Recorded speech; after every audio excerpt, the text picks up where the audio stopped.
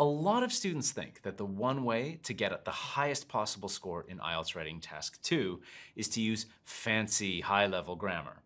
But there's another way to think about getting a high score that a lot of teachers don't talk about. It's all about extending and supporting your ideas.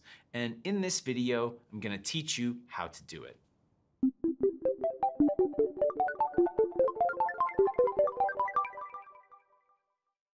So, on your IELTS test, you're required to extend and support your ideas in order to get a 7 or higher in task achievement. And this part can be quite hard for some students. But I think that with a little practice, you can really master this. And it all starts with understanding the IELTS Writing Task 2 marking criteria. Looking a little more carefully at the marking criteria, we can see that for a 6 in task achievement, they'll say things like conclusions are repetitive or ideas inadequately developed. For coherence, arranges ideas coherently, okay, that's good, but there may be faulty or mechanical use of linking words. And finally, there's a mix of simple and complex sentences, but there's more frequent errors. Now, for a 7, conclusions are clear and ideas are extended and developed adequately. For coherence, yes, clearly and logically organized ideas. There is a clear progression from one idea to the next, and there's a range of cohesive devices. And finally, for grammar, they mention variety of grammatical structures with less frequent errors. Now, to focus on this part of the marking criteria, we're going to focus on one simple aspect of critical thinking: cause and effect.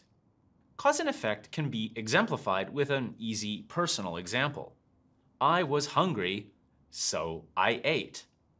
So in that phrase, I ate, and why? Because I was hungry. Being hungry was the cause, and the effect was I ate.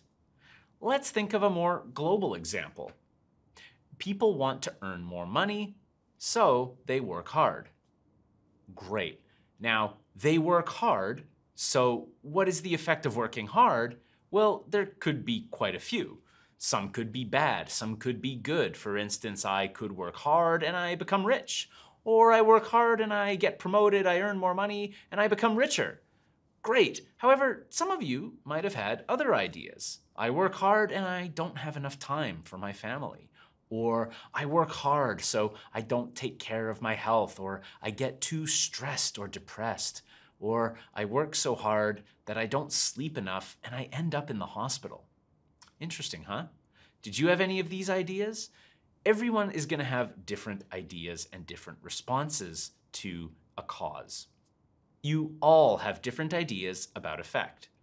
This is natural, and if you train yourself to think of these ideas, you'll have more opportunities to extend ideas in your IELTS writing test. Let's have a look at a quick example of how this works in writing. But just before we do, don't forget to subscribe to this channel if you haven't already. We release videos not just on IELTS writing, but also listening, speaking, and reading too. Here's a sentence that you might use in IELTS writing. Many people do not learn how to cook. As a result, they rely on eating fast food. So, we have a first idea. Many people do not learn how to cook. And then I've directly connected that to an effect. As a result, they eat fast food. Great. So for task achievement and coherence and cohesion, I'm good. And the grammar is fine. There are more things we can do. Let's take a closer look. Many people do not learn how to cook. This has resulted in them relying on fast food.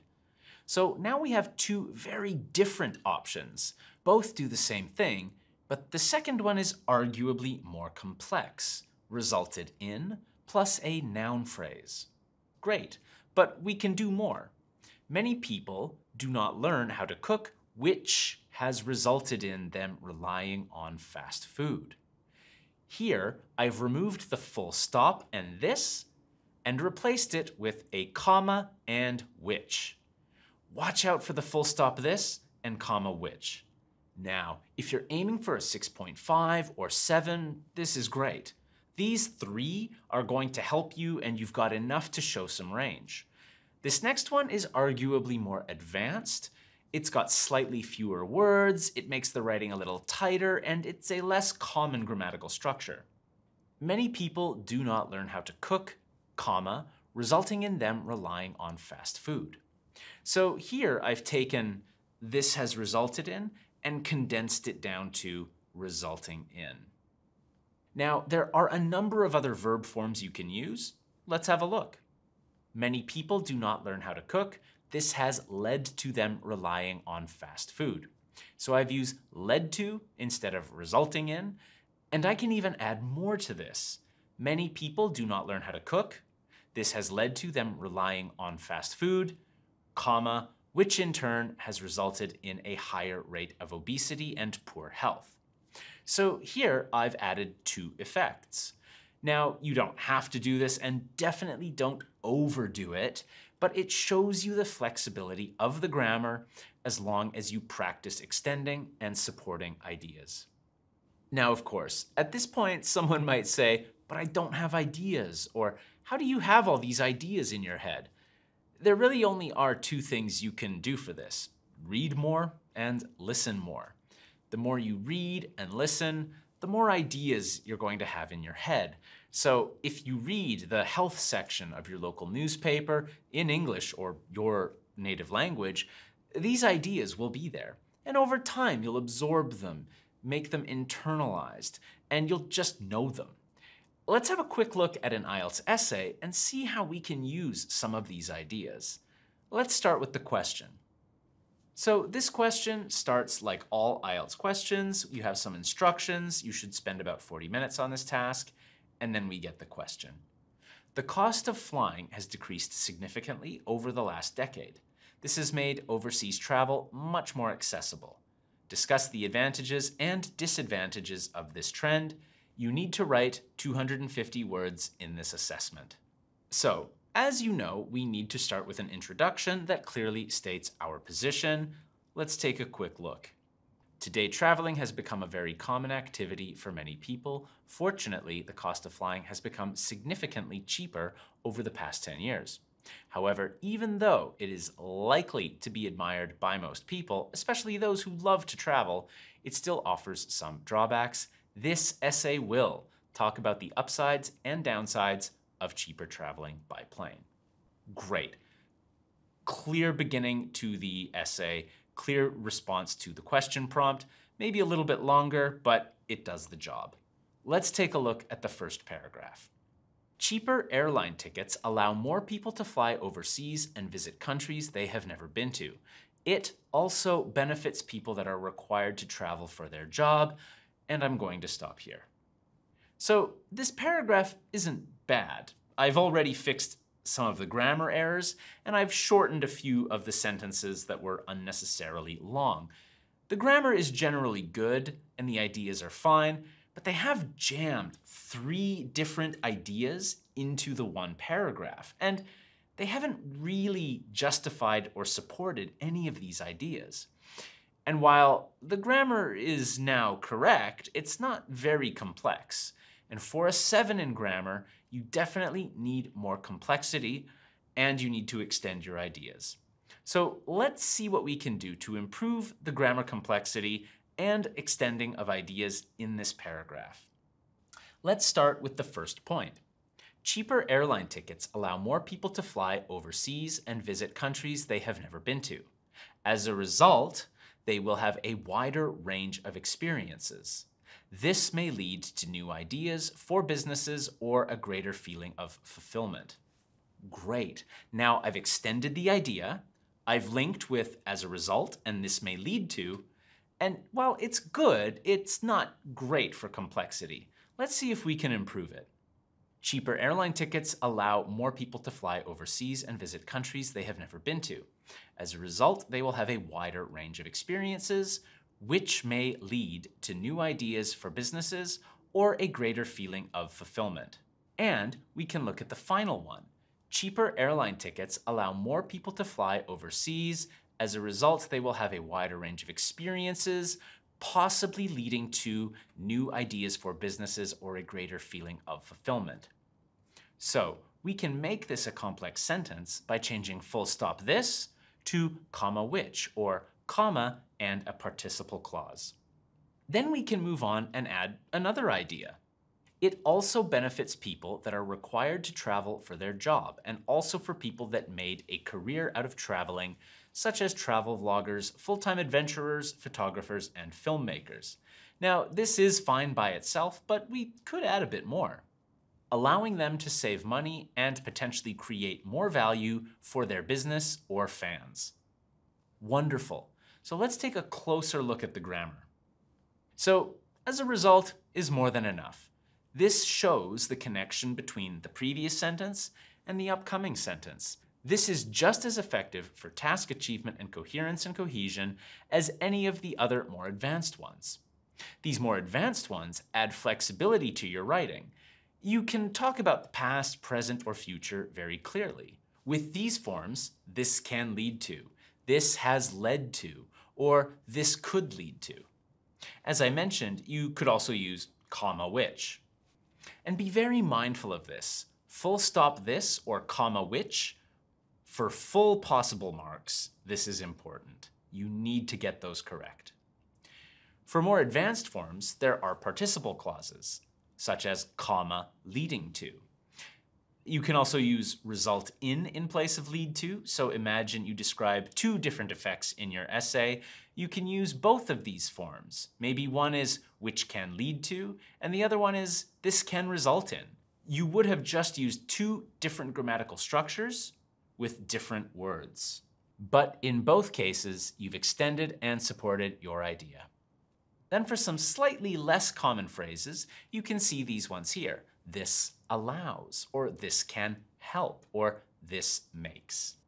So now that you understand a little bit about how this technique of extending ideas works, I just want to mention that if you're interested in testing it out, a great place to do that is at E2. We have IELTS writing assessments that you can submit here on our platform, and you'll get feedback within 48 hours. So it's a great way to try this technique out. Writing assessments are available in a range of E2 packages. Let's take a look at another sample paragraph. Conversely, while it is common for most people to think that making flying cheaper would be beneficial for all of humanity, this notion is not entirely accurate. More affordable flights would obviously lead to more flights, causing more pollution, as most, if not all, airplanes and jets today are still powered by combustion engines that need gas to operate. Our resources of oil are not renewable and sustainable, creating huge amounts of air pollution when used to run massive jet engines. The more common air travel is, the more potential there is for damage. So in this one, can you see the more advanced form of a participle clause? Yes, here, creating huge amounts of air pollution. So if you're aiming for a higher score, like an 8, you'll need this level of flexibility and instinct in your writing, and you will need to read more to develop that instinct.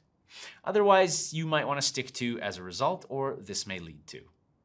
Be sure that when you're practicing for IELTS that you're not just trying to come up with an answer as fast as possible, but that you're practicing developing, extending, and linking ideas in a meaningful way. What is the effect? Effect, effect, effect. Remember, if you extend your ideas, you increase your task achievement score.